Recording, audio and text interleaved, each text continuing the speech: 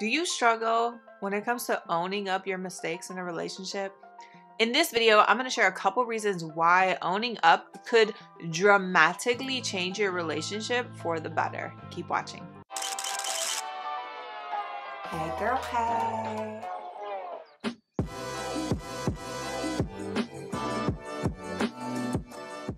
Let me get this straight, okay? So you mean to tell me that every single relationship you had and every single guy out of your entire life, it was always their fault?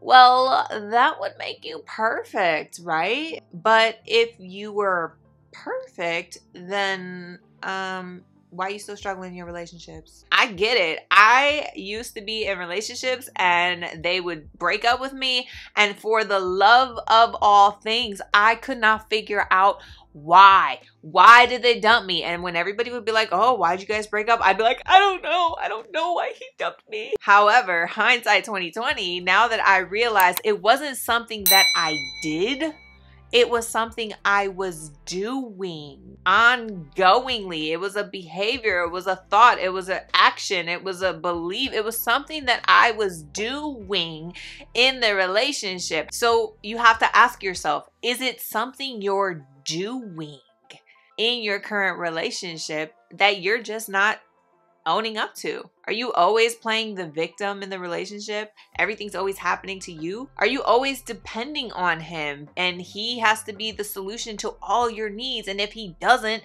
hold up his weight, then you're so disappointed and you're so upset. Are you not letting him lead? Because, girl, are you not giving him enough space? Are you not setting your boundaries? Are you constantly taking control of all things? Are you disrespecting him? And even worse, are you disrespecting him in public? And even worse, are you disrespecting him in front of your friends and family? So if you're gonna sit there and tell me that everything that's happening to you is because of the guy in the relationship that you're involved in, then you're in a toxic relationship, girl. You need to get out of that. If you're gonna sit here and tell me that all relationships went down south because guys are bad and all guys are bad, then you have a victim mindset. Get over that, girl. Do something about it. And lastly, if you're gonna sit here and tell me that you're in a relationship, but that every single reason that you're unhappy and you're not at peace is because of the homeboy that you're in a relationship with, then you are in denial.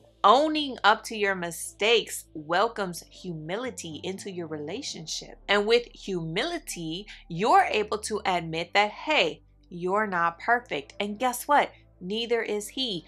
But with humility, you are also bringing in grace and love and the maturity to say, we're not perfect, but we want to get to a good place together. So what do we both need to work on to make that happen? By owning up to your mistakes when it comes to your relationship, you're welcoming all that in, and that's going to help boost your relationship. It's going to help make it last, and it's going to help give you that relationship that you have always set your eyes on in the first place. So if you're looking to see how you can overcome a few more insecurities when it comes to your love life, then be sure to check your eyes on this video right here. And I'll see you in the next video. Bye-bye.